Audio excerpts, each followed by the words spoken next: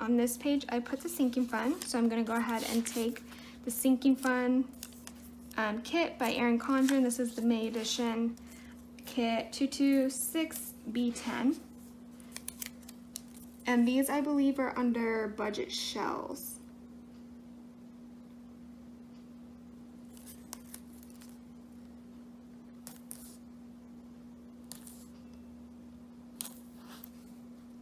Okay, so that's off by a little bit, but that's okay. And then category.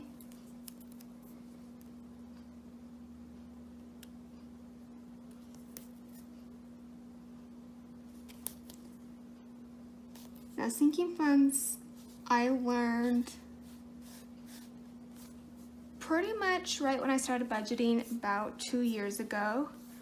I think it's a great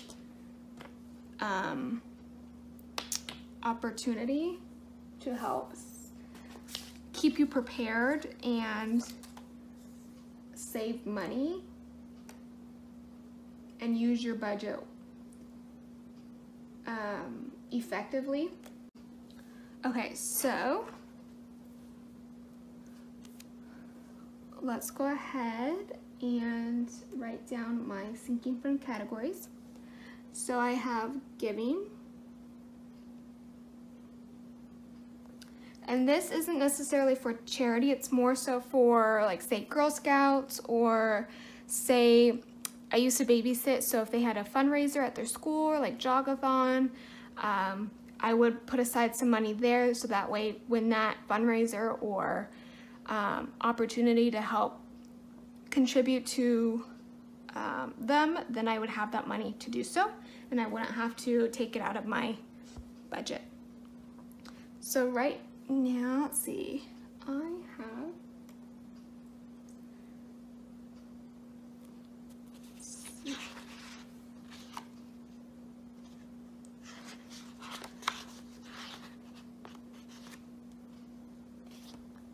I have $10, and I'm not planning on putting any there. And then I'm not going to put the take amount away just because I'm not sure I'll put that in at the end of the month as well as the end amount.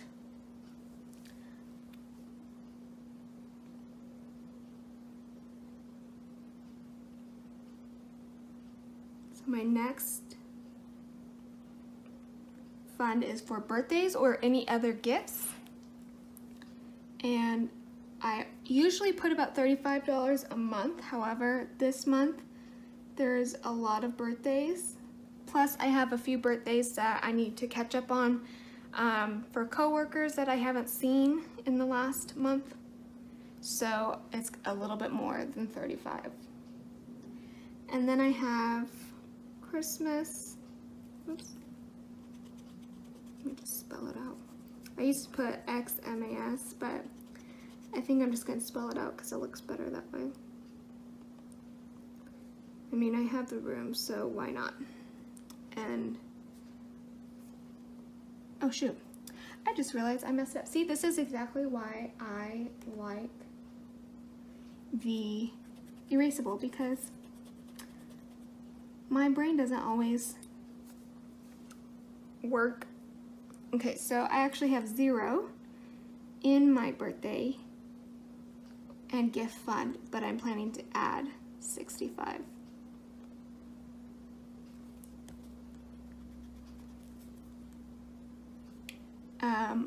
I pretty much used all of that last month, so that's why it's back at 0. And then Christmas,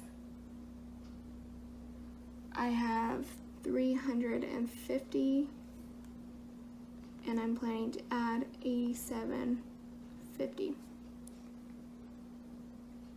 And then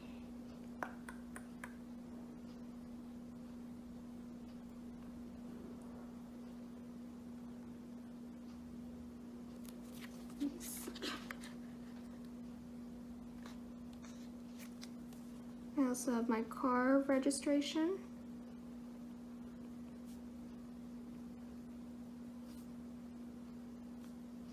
Which which was $60.58, and I'm planning to add $30.29. And if you guys want to see how I break it down into my monthly contributions, feel free to let me know. I'll probably make another video in case people aren't really that familiar with sinking funds, because 2 years ago I had no idea what sinking funds were. I've never heard of them, and once I found out what it was, it kind of changed everything for me, for the better, of course. Now, vacation, I started to save, and usually for vacation or a different form of savings, I would do the 52-week challenge. So that's where the $36 came from. However, with everything that's been happening, I haven't been contributing. So that's gonna be at 0. And then hair. I actually plan to get my hair done for the first time in like 4 years.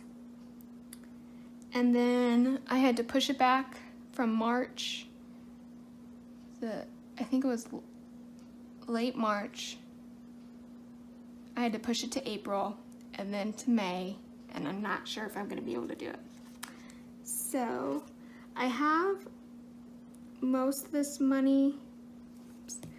Okay, anyone else have problems with getting their zeros to match? Like, I feel like all my zeros look different, and it drives me crazy. Okay, so that's what I have in there. I'm not planning to contribute any. And I have some additional money that I saved. Besides that, this is just in my banking account. I have a separate account specifically for my sinking funds. So I'm not planning to add any. And then I have taxes.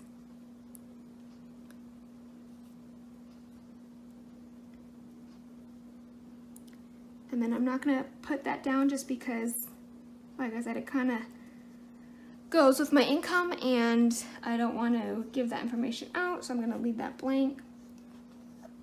And then my emergency fund.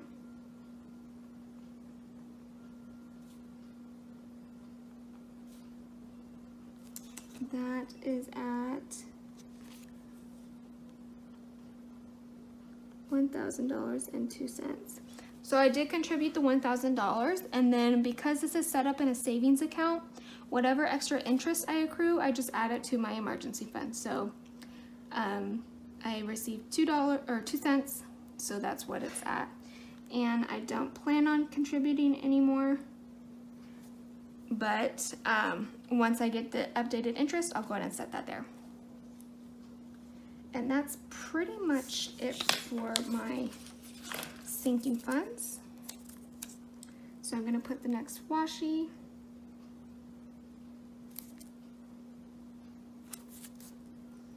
And then I've been recently watching Plans with Q. That's way off. And she gave me the idea to put down kind of like a transaction log specifically for my sinking funds down below. So since I have the room, I'm gonna go ahead and add that, and I'll be right back. So I'm gonna go ahead and put this at last washi at the bottom of the page. That should give me enough room to keep track of the transactions, and because it's just birthdays that I'd be spending, and yeah, I don't plan on taking out, I mean, if anything, it would be the hair, but there won't be really any activity within my sinking logs besides the birthday purchases, so it should give me plenty of room.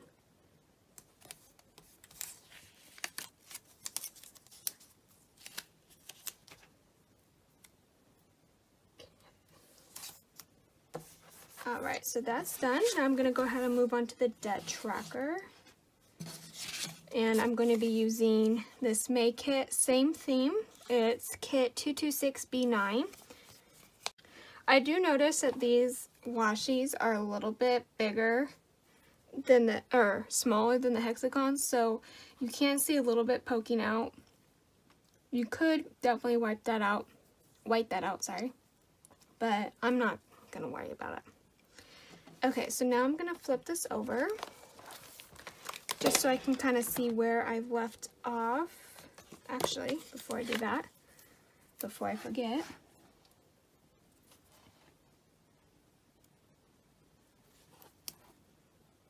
put this header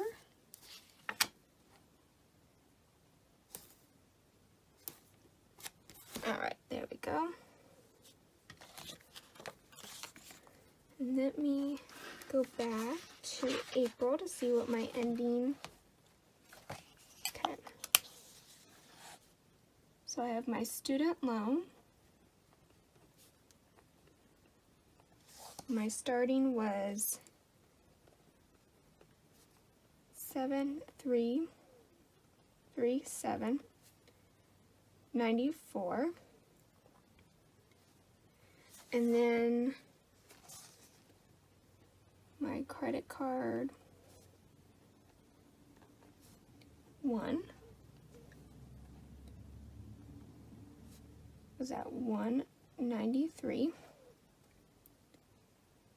and then my PayPal is completely paid for. So right now it's just these two. Keep in mind, this student loan is actually, it has 4 student loans that make up this big one loan, because I'm not currently paying interest. And for the past, 5 years I've been paying this off. I've just been keeping it as one big payment. I plan, or the minimum payment I should say, is $106.39. And of course, I'm planning to pay off the $193. Now this, you may be wondering, why did I only leave $193 on it? Like, why didn't I pay it off in April? What I did is I used this credit card to purchase something for my birthday fund, but I didn't have it available for my April budget. I wanted it to go towards my May budget, so I purchased it in April. However, I'm paying it off before my payment is due, and so that's why it's showing $193. So by the time that you're watching this, it will already be paid off. Now, like I said, I already purchased some things from IKEA and Amazon for my office desk area, and so that's going to be higher once it's no longer pending. And then there may be a little bit of balance left over, but there's that. So that's pretty much my debt tracker. And as I mentioned earlier, I do have a car lease. However, I'm not putting it within my debt tracker because I'm paying the minimum payment only. I have about 2 years left, and I don't want to pay it all off beforehand and something happen where maybe I need to turn it in. I don't know if there's any refunds or anything like that. So just to be safe, I'm paying the minimum payment only. But I guess what I'll do is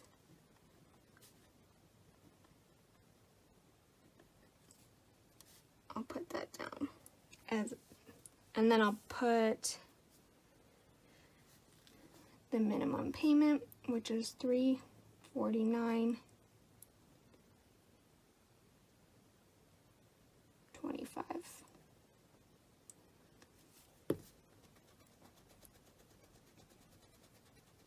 Again, sorry if it's shaky. And then at the end of the month, oops,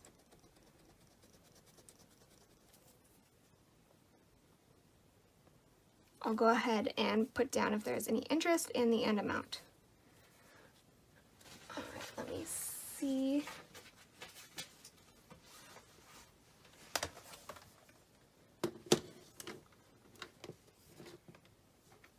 Just gonna quickly go ahead and pull up my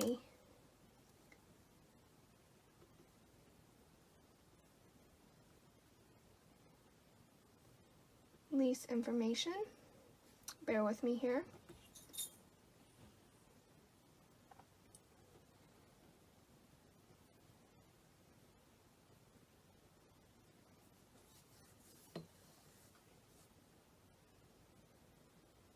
Okay, so I have 7,334.25.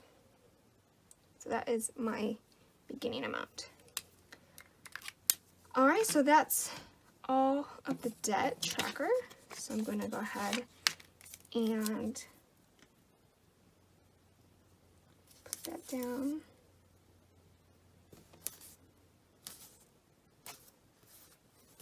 Perfect. And then I'm going to put this at the bottom. Let me know in the comments if you think I should move this washi to under this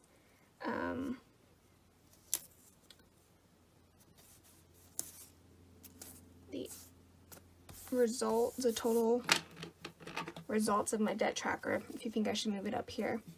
I feel like because the washi with the header debt tracker is at the top, I should put this at the bottom. However, if you guys think differently, please let me know in the comments below. And let's go ahead and get back to our next page. Now you may notice this washi is different. I actually purchased some washi, I think it was back in January or February, and it was just some washi that Kate had on sale, and it was navy and peach.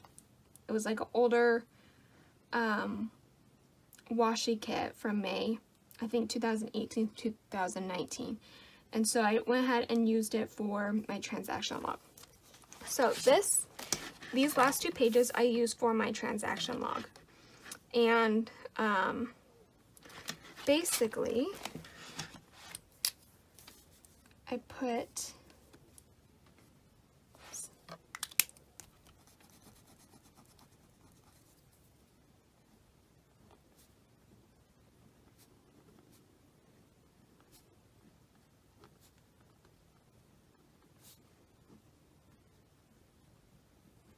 a lot of people, I think, only do one page, or I think Sarah Marie uses this transaction log for her sinking funds, and then other people use the monthly overview to track their expenses, but I don't do weekly check-ins, and so that's why I just use both of those pages for the transaction log. Plus, it kind of keeps me it helps me keep track of my bank account, and lets me stay aware of when things are still pending, if there's any transactions that are missing, if I was overcharged, things like that. So this just helps me kind of stay in the loop, and I always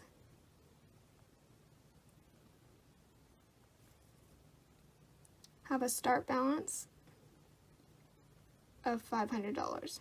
That's enough cushion where at the beginning of the month, when some of the bills are due, I still have enough remaining so I don't go into an overdraft. Okay, so now I'm gonna go ahead. I don't have a heading. There are transaction logs, spending logs by Kate.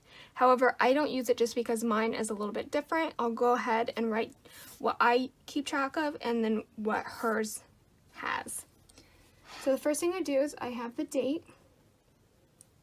and then I have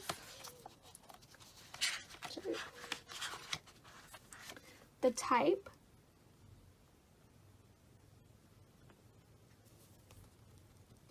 So this could be tender type,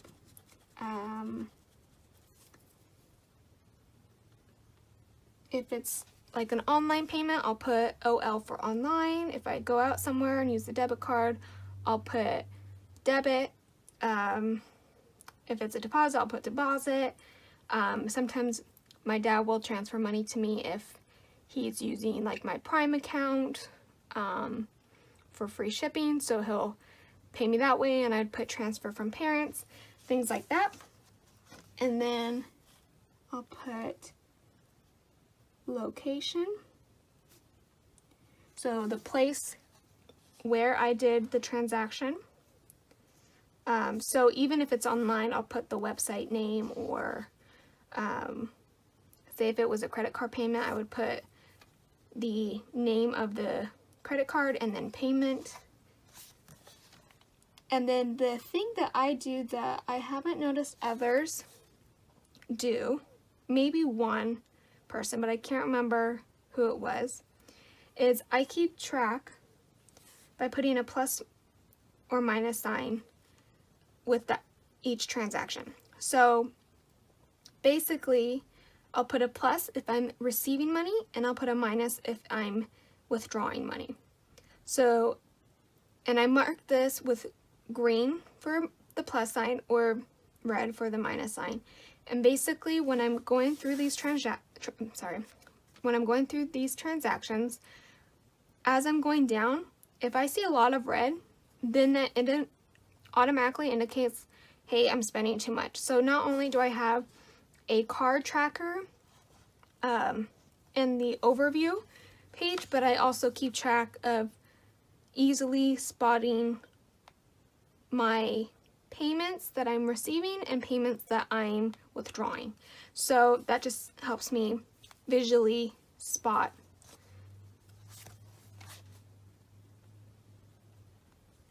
And then I have the amount, and then I have the balance. And I'm actually going to move the amount over just a smidge.